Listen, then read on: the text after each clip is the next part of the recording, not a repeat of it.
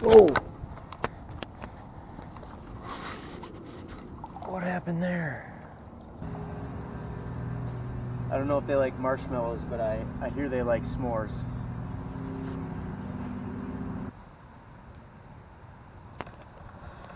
Alright, welcome back to another exciting episode of Twin Cities Outdoors, folks. Today I'm exploring a little pond that I've never fished, but I've seen a few carp in here.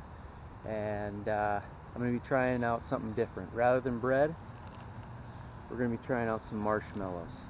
Traditional bottom rig. I got a little chair so I can just hang out. Let's see if we can catch them.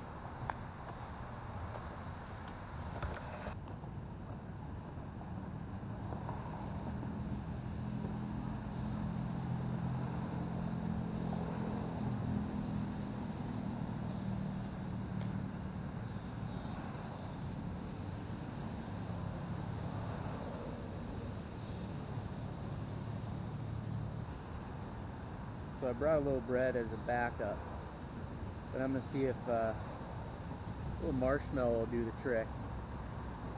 Give this a while, and then if that doesn't do it, then we'll switch to some bread. Here we go. Marshmallow for carp.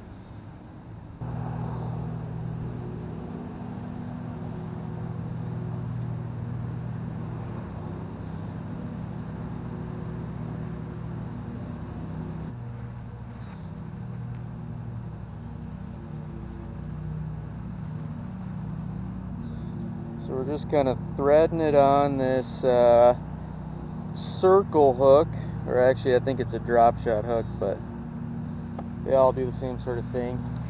And you'll actually notice it floats.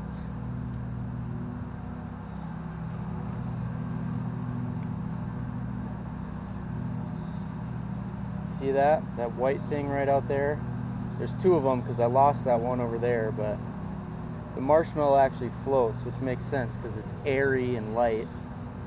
There's so much traffic out here. So I'm seeing the carp boil right on the edge of all this duckweed. I'm going to stay near that and see if they'll swim by and peck it off the surface.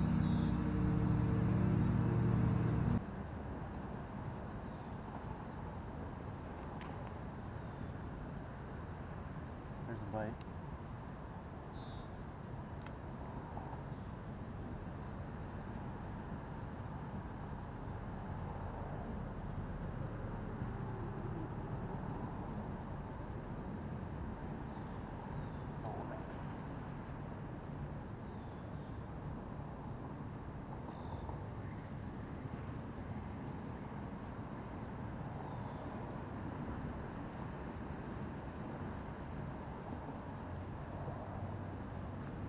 Oh, not what I expected.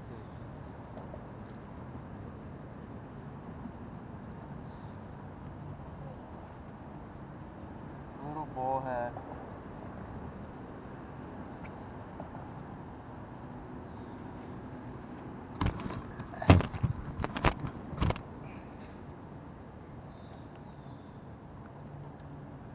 Little bullhead on the carp rig, and I am glad I brought pliers.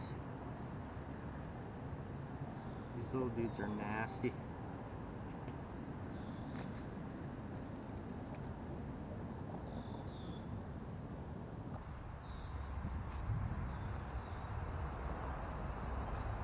Alright, so that's one bullhead out of this pond here. I keep seeing a ton of carp, and I did end up actually switching to bread. It didn't seem like the marshmallow was going to get hit. It was kind of floating at the surface, and these carp didn't want anything off the surface other than the duckweed that's in this pond. So it was maybe 15 minutes after I switched to the bread that I got that bullhead. I cast it back out into what I believe should be a deeper hole in this pond, and heck, I could go for another bullhead or whatever, anything that bites.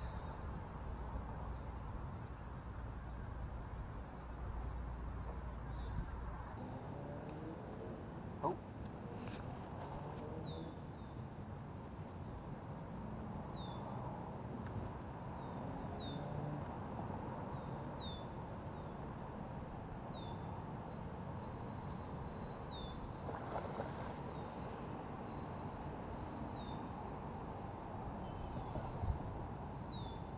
go.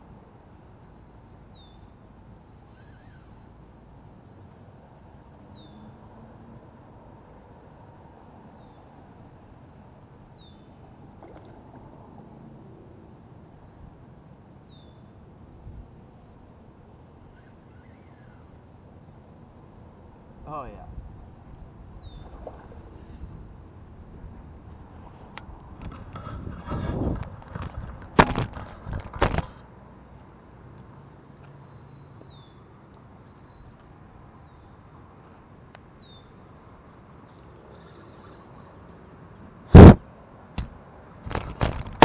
Wow, there's a baby grasshopper on the lens.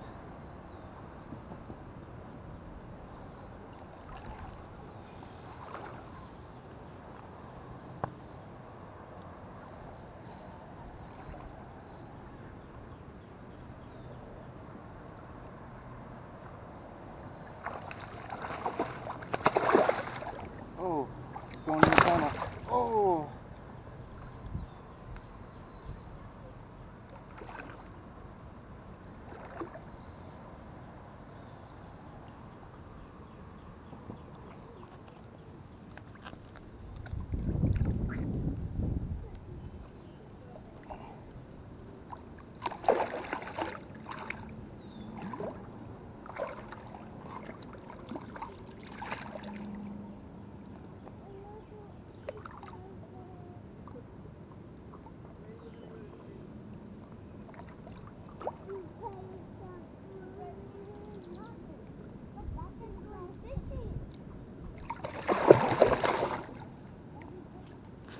Oh!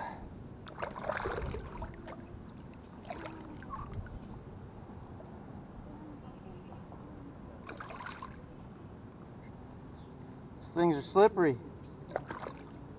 Oh, there he goes. Alright, we have had an interesting turn of events here. I don't know if I got the carp action there, and I also don't know if I got the bullhead action, but the bullhead seemed to be biting the bread now. So I'm going to put you on a chest mount, and when I get a bite, I'm going to get this camera rolling so you can see some of the action. Stay tuned, folks. We got something on. Bullhead.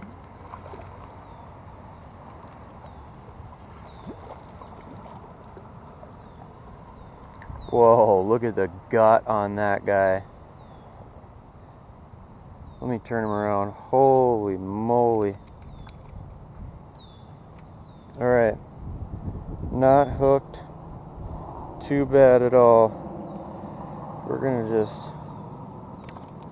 try to roll the old hook point out of there.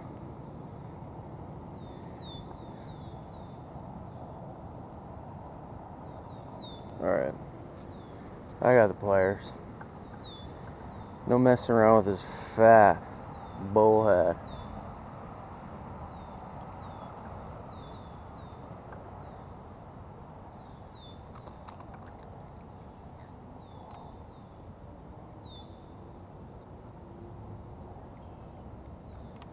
Alright.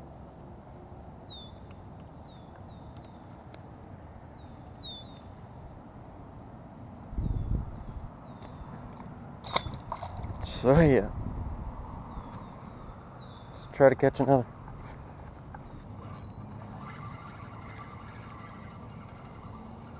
Feels like a bullhead.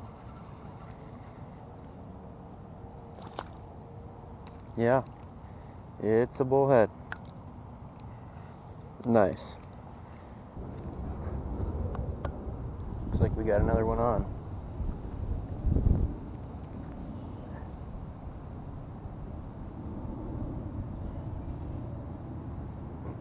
Yep.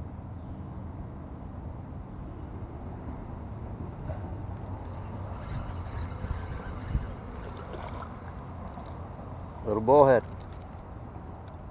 Man, they just splash and thrash around, don't they?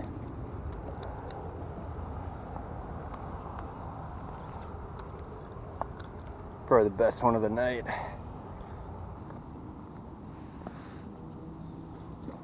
Oh! What happened there? What? my gosh. That's my last hook. I'm gonna have to watch the footage because I was actually looking away, but my rod just fell in, snapped off here at the reel. What? That was the carp I was looking for. Oh my gosh. Alright, that is going to be all from the little pond here. My reel is all gunked up. I'm out of hooks and weights. I'm almost out of bread anyway. Came out trying to catch some fish on some marshmallows. Tried it for a few hours, that didn't work out. So I switched to bread.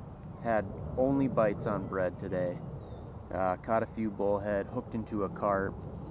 And then right there at the end, something started pulling my pole in and my line broke off. I don't know exactly what it was, but that was the ender fish I was looking for, and now I'm out of the appropriate tackle, so I'm done for the day. Thanks for watching. Stay tuned for the next episode, folks.